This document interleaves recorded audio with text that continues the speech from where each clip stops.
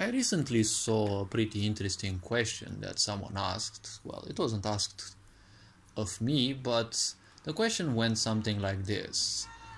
What would be the difference in between the ego and the essence of who you are, and at the same time the meaning that you create in your head? Or it was something in the lines of this. I don't remember the exact thing. And I did type them a response, but I didn't get back to see whether it got any replies, and guess what, I'm not even gonna bother. So the question, well, the answer would be very simple. See, the ego itself, well, it is nothing else but meaning. In order to live a life of victimization, there always needs to be something or someone to be blamed. Since people who victimize typically end up being alone sooner or later, typically later, because people have, lessons to learn, well, they need to invent things. Psychologists, and a lot of people who work in sciences or pseudosciences, they often end up working 20, 30, 40 years, and, they kind of end up not having achieved anything. So they have to invent that or come up with something that they, in between commas, invented or created, right? And through that, they have some sort of fulfillment. They think that, hey, they actually have created something and they can actually die at peace or something like that. See, the ego is a modern creation, more or less. It stems actually in older times. And it's a European invention because the Europeans, being more individualized in terms of societal existence and typically being a bit more everyone for themselves, they needed to identify themselves with something. If you take the Chinese people, for example, they live in Confucianism, which always identifies you with a larger group or an entity or a group of entities that is always much better than you, and you have to be humble and learn from them. Except their humbleness kind of tends to be a bit towards mindless humbleness, but, well, I'm not here to simply judge other people's opinions and ideas. Hence why Asian way of being is a bit different, well, very different from the Western way of being. So the ego, you won't be finding much about the ego in the East, right? They say in the East that there is no such thing as the ego. But at the same time, the Japanese people present themselves through literature as the three-faced people, because they also have their own masks and the such, but they don't identify with a certain ego.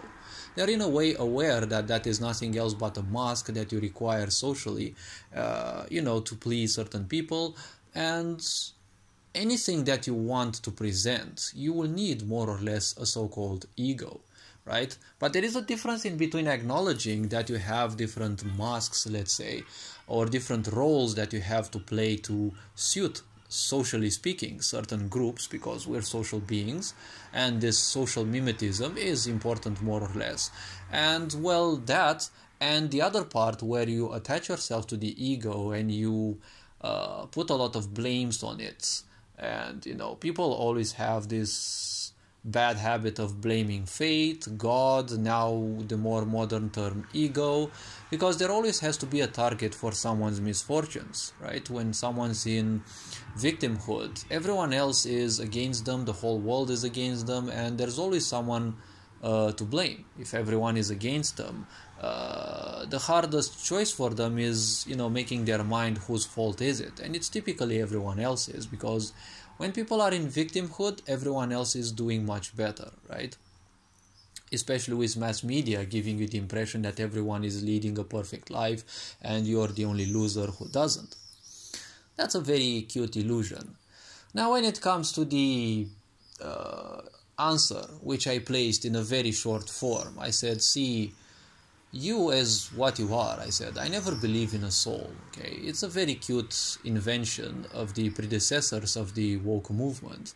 But the point is, you see, there is an essence of life. That which is you beyond your ego, beyond every bit of meaning that you have accustomed yourself with and that you have assimilated, integrated into your being. And, well, that is technically what some people call the soul, but that is basically the bit of awareness. I would call it the piece of life that you basically are. And that is nothing else than, let's say, a star, right? You can call that a star because it is brimming with light and it has a certain vibration to it. Every bit of meaning that you identify yourself with, take it as nothing else than a Dyson sphere, right? A Dyson sphere, for those who don't know, it is a sci-fi literature building which is constructed around a star, and it has, glass captators or absorbents, whatever you call them.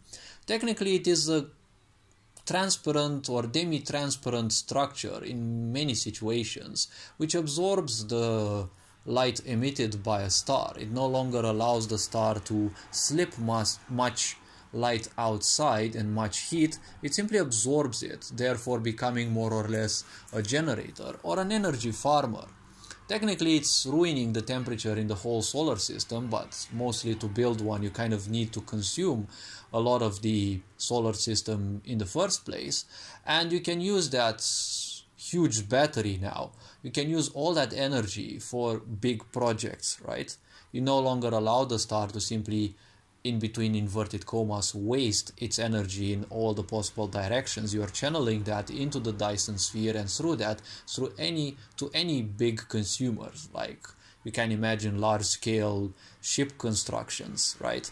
Or any other projects that may require that much amount of energy, right? We're talking about solar civilizations here, or probably intersolar, or probably even galactic civilizations. Although I'm guessing galactic civilizations most likely have means of farming even black holes. I'm not sure. Sci-fi says that you can farm them, but it's, sci-fi.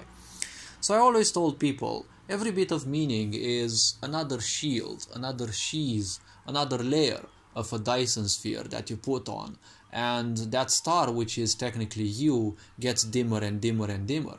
That's why the more people get attached to meaning, to all sorts of ideas, the less they have a sense of what they are. And therefore, they will feel even more of a sense to attach themselves to meaning. Because the more meaning you attach yourself to, you become more ignorant. Consequently, ignorance means you are disconnecting yourself from your own pain, from your own suffering, and from life itself. So when you're not interested in life, you're not interested in examining it either. The unexamined life is not worth living, as I said. And other people said, but I said this in the answer. And that's kind of it. It's a death spiral. The more you attach yourself to anything, it's more or less a death spiral. So hopefully this video raised a bit of awareness. You are appreciated as always. Take care. Enjoy life. Remember that life is like a game. So play the game. Don't let the game play you instead. And this being said, looking forward to seeing you in the next content that I have. There's plenty of content on this channel. Take care. Enjoy life. Ferinjan Board signing out.